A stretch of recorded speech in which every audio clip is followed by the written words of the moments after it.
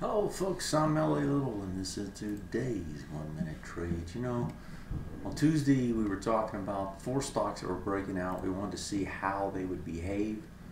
The breakouts were on Tuesday. We did the show on Wednesday and you can see a small climb up here. The first one was Apple, a little small climb up on Apple. If you look at the next one, LRCX, this one also was breaking out the same day. What does it do? Small climb up as well. It's the same thing across the board. There were 4 of them. SAIA was the other one. Again, this one actually performed the best. You know, got another 1.5, what is that, almost 1.5 out of it. And the last one, TPLM, oil stock, this one didn't go anywhere. So we had 4 breakouts.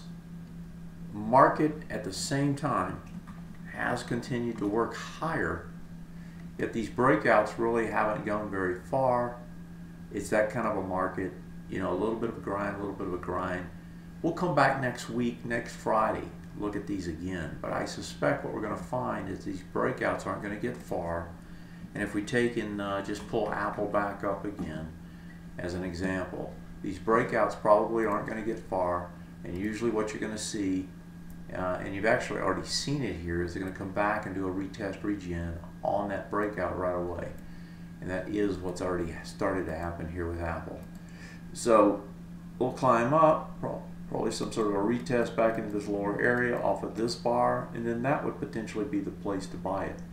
The point of this exercise was to show that the breakouts are very hard to make money on, and most of the time it's better to just simply wait on the retrace and try to buy it. That's today's 1 minute trade.